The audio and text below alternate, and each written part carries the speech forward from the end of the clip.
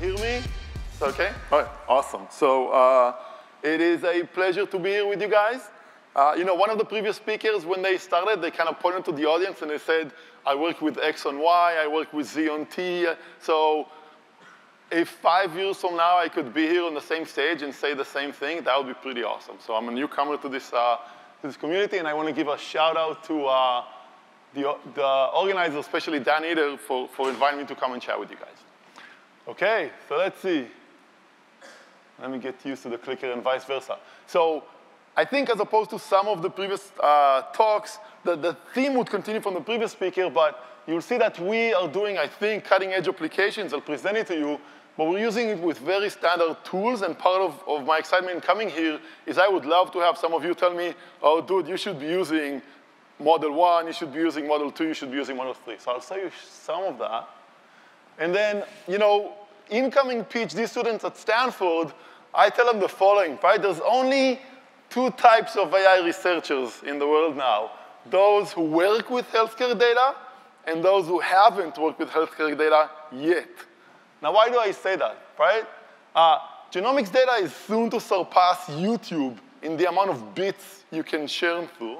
The market size is wonderful, right? $24 billion compound annual growth rate of 2 digits, right? So companies love this, academics love this, and healthcare, as I've recently learned, has become the biggest businesses in the US. So it even surpasses retail, for better and worse, right? So it's big business. And I will try to give you very, very briefly one slide of Genomics 101. So the talk is in some sense self-contained. If you haven't done much biology since junior year, whatever, many of us in the field have started that way. And you can see I can self-define this talk in a single slide. So let's go through it together. Your genome is essentially the operating system that runs every cell in your body. 3 billion letters over a 4-letter alphabet. Okay? You get half of it from mom, half of it from dad, plus 100 mutations that are unique to you, that are sprinkled around in these 2 halves. This genome codes for 20,000 subroutines, each of which we call a gene. So 20,000 genes in the genome. And the simplest type of disease that can happen from these mutations to the text of your genome are diseases that take out or impede in the work of a single gene in your genome. So you can hit a single gene, even with 1 letter, and you can get a very nasty disease. And the human body, one of the most amazing things about the genome is the human body is wonderful at code reuse. So you can change 1 letter in 1 subroutine, and you would have 5 affected tissues. Why would you have 5 affected tissues? Because that code subroutine is critical for how those 5 tissues develop. Okay? So simple in the genome, complicated in how it presents itself to the clinicians. Right? I come in with heart issues, and then I get liver issues, et cetera, et cetera, et cetera. Simple one side, complicated on the other side. Okay, that's it. So if you haven't zonked out yet, let's immediately go to Genomics NLP 101. Okay? So imagine I present you with a patient. Okay? That patient has a medical record. So something between 1,000 and 10,000 words in which the doctors try to describe a set of phenotypes that the patient seems to suffer from. Some issue with the liver, some issue with the heart. We have a structured vocabulary of over 11,000 terms to describe different issues that people have. Okay? Now that patient has already been sequenced, the genomics works has been done, and that person presents to you with 300 suspicious-looking mutations in 300 genes. So you have a set of phenotypes, and you have a set of genes, each of which has a funny-looking mutation that you've never seen, for example, in any healthy individual. Okay? I also give you access to 26 million papers. Okay? So if you have 26 million papers, 5 to 10 phenotypes, and 300 candidate genes, your goal, a diagnosis for a clinician, is the following, right? Find me 1 or more papers in the 26 million such that it talks about one of the patient's candidate genes, and it shows that that gene, when mutated, causes the patient's set of phenotypes. Can you guys see the query? This is a query over unstructured text. right? How is this solved by professionals today? This is solved by what we fondly call a Dr. Google approach. Why do we call it a Dr. Google approach? We put a doctor, a highly paid, highly trained, highly busy clinician in front of a Google search box, and we say, go ahead, make my day, right? This is how these things are solved these days in practice, in clinics, day in and day out, in the best clinics with the best clinicians, right? So Dr. Google is expensive and unsustainable, right? We can now diagnose 5,000 different diseases that come from mutation to 3,500 different genes. So our ability to diagnose is wonderful. However, each of these diseases separately is rare. These are rare diseases. So the clinician who is seeing the baby or the patient has never seen, it's not like, oh, you know, it's the flu season. Oh, another flu patient. I look at a patient for 5 seconds, flu, flu, flu. The clinician has never seen this patient before, a patient like this before. They have no prior knowledge that they can rely on. But cumulatively, if you take all of these 5,000 diseases together, they affect 5% of the population. This is huge. This is 7 million babies a year are affected by these types of diseases, okay? So, you know, it takes a highly trained clinician on average about a work week to solve one case, okay? You go through the 300 genes, read the literature, read about the genes, try to connect one gene to the patient's set of phenotypes. About a week work for one trained clinician. Okay, now, sequencing, on the other hand, has gone berserk, right? $1,000 genome. We can sequence the hospital tomorrow if we wanted to.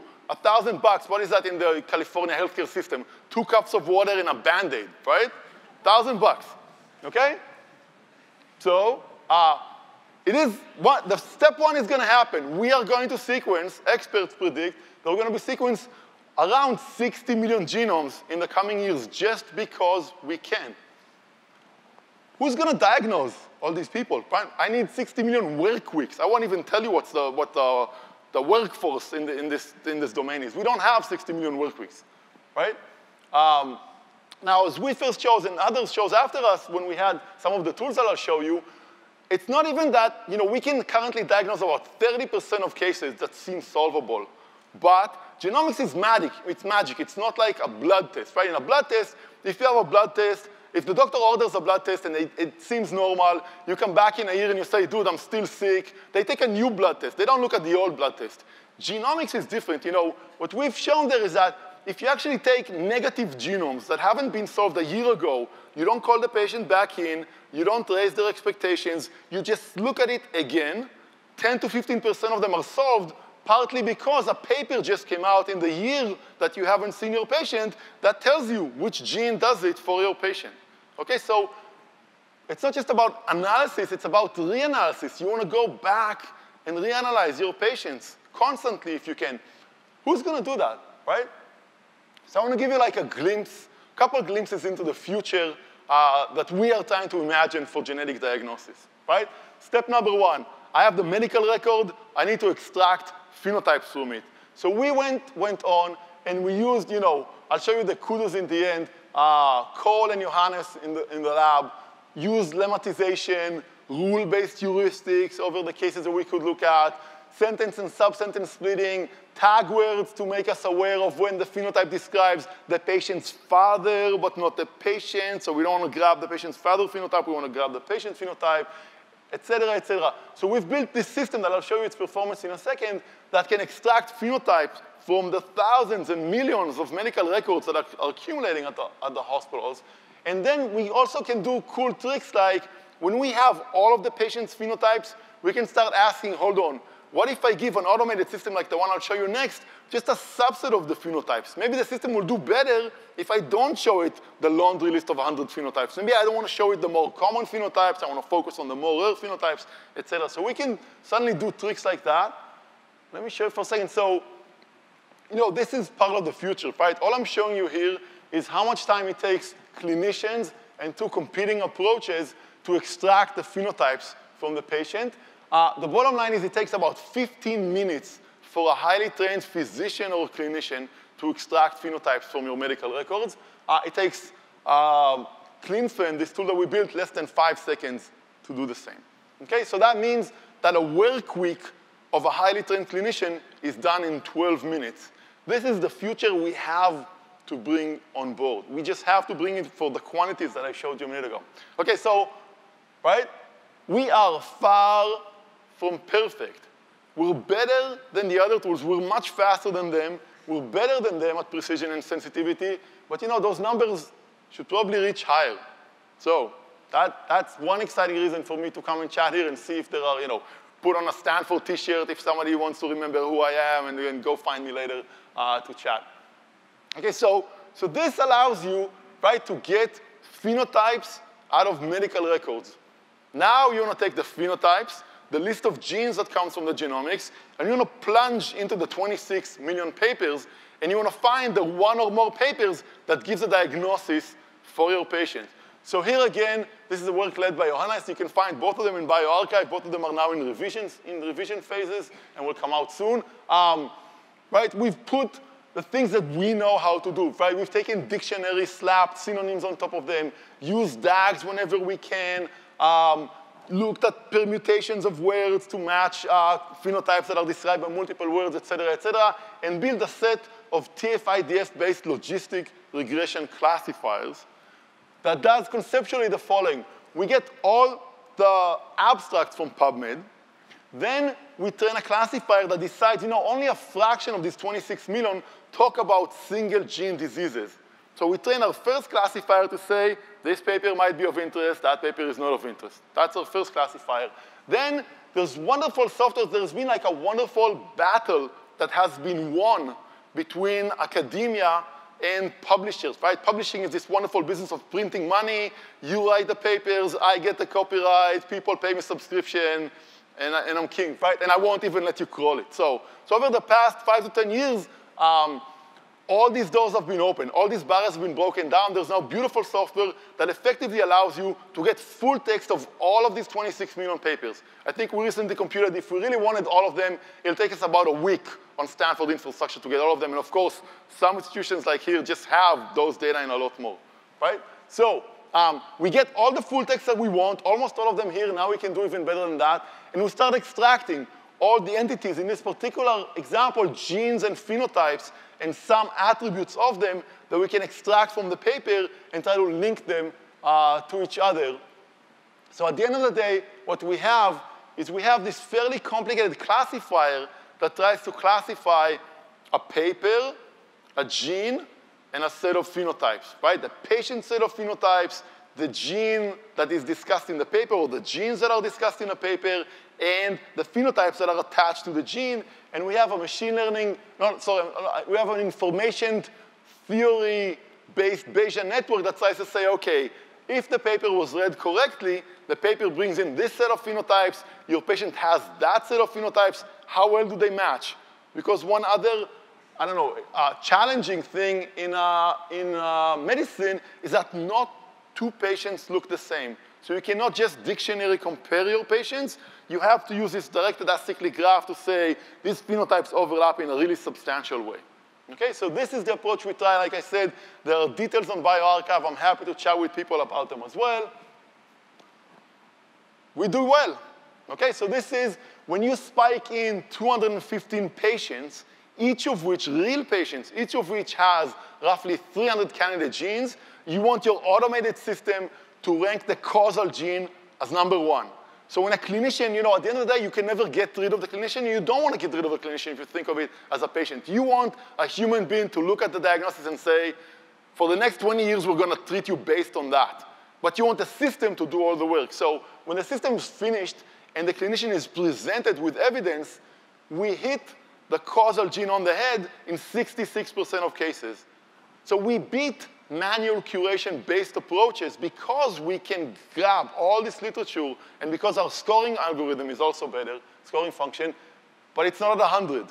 And it's only 200 patients, and we want to cover these 5,000 diseases and kick ass, if I'm allowed to say that, on all of them. So there's more work for us to do, and there's a lot more for us to learn in this domain. All right, so there's an app for it. You can go and check it out. Emily on Stanford with you. There's a fancy acronym. And also, if you haven't seen this movie, go see this movie. We picked it for the tagline, she'll change your lives. So if you know what happens with patients, when you give a patient a diagnosis, you have changed their lives. You've changed their lives, their family's life. The clinicians know what to do with them. They have support groups for the specific mutation, et cetera, et cetera. All right, last but not least, or before I go into last but not least, there's like this vision hovering around this, which I think is an amazing vision for us as computer scientists. The future healthcare systems are going to have these demons run in them, demons in the sense that we think of them in computer science. And these demons are constantly going to try to do good by the patients because all the data is there and our knowledge keeps going. Data keeps coming in, knowledge keeps coming in. And instead of clinicians, what's it called, pooling data when you come into the clinic or when they do the 2-yearly round, this system is going to be always there, and it's going to push to the clinicians when it has new insights about your patients. This is the future that people like us should bring about, and that's part of what we're trying to imagine there. Okay, last but not least, I've been a huge NLP aficionado, right? An armchair aficionado, whatever, for a long time. And I'll try to give you a sense why, right? Long before we got into healthcare, right? So there's this general business of working in genomics, in genetics. We have this data, we have this funnel, I call it, okay? We have tons of data. Imagine like 10 to the 14 data points. And then we have 10 to the 6 hypotheses that we generate. So a huge reduction from data to hypotheses. But I can test 100 hypotheses. Sometimes I can test 10 hypotheses, and if I make 3 discoveries, that's an awesome day in the lab. But most of my hypotheses are either false or I cannot prove them. So, there are 1,000 good hypotheses in my million, and if I can only test 10, I do not want to close my eyes and pick 10. That would be a bad day in the lab, right? So what often happens for us is we come up with these hypotheses with all this genomics or whatever stuff, but there's this amazing body of literature out there that we can now download all of it in a week. And it comes in this amazing property. I've seen this now for maybe like a dozen applications. So if you want to think of some general purpose or more general machinery that people from this community can provide us, it's almost always true that if I find the right supporting evidence in the literature, I have an amazing hypothesis. So if I stand in front of 1 million hypotheses and I can test 10 and 100 of them are correct, 57 of the 100 would have indications in the 26 million papers. But I cannot sit there and just Google away, even as a research student. I would just like Google away for like a half day or a day. So I just keep seeing over and over and over again how semi-generalized pipe like this would be a huge boon for multiple communities. All right, so with that, let me wrap. I'll say thank you to John Bernstein. He's the chief of medical genetics at Stanford, who's been a collaborator for the last few years. Johannes, Karthik, and Cole led the 2 works that I've shown you today, and there are many other people in the lab that have helped, and if I have 1 minute and 30 seconds, I would love to take any questions. Thank you.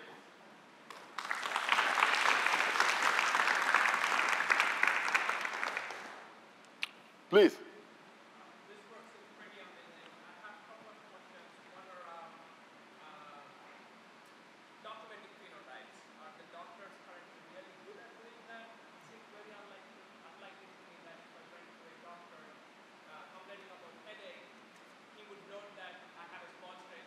Right. Doctors do it today. And the second question is, not every phenotype can be observed in a patient-doctor setting at a clinic. Genes may manifest themselves in ways you cannot observe the phenotypes in a patient-doctor setting in a clinic. These seems like huge challenges right now to this approach. I just want to know your thoughts on this. Yeah, so there are 2 guys of the same question in some sense. First of all, you shouldn't think of yourself going to the doctor and talking about a headache. You should think of severely sick babies, okay? So when they are born, there's an entire medical system that is geared at making sure they survive. There's a neonatal intensive care unit. These folks would venture between liver experts and heart experts and pulmonary experts because they show severe, severe phenotypes. And the medical system has specialized for I don't know how many hundreds of years in finding as many of those as it can. It will not always find all, and you would always be working in missing data. It's not just that you will have missing data. I told you not all patients look the same. Even the textbook and the patients mostly agree, but no, it's not a one-to-one dictionary match. But we can still, where was that thing before the big stick comes over and pulls me off? These are real patients from a heterogeneous set, and we do pretty darn well with all of these caveats. We put the causal gene on top, in the top 3 for 80-some% of them. So even though we have this missing data, at some point, once you've scrutinized the kid enough, there is a set of indicative phenotypes that will just point to one disease. So it works. The bottom line is it works. Despite all these, I think, fascinating challenges, it's already working. Okay. All right, awesome. Okay, thank you guys.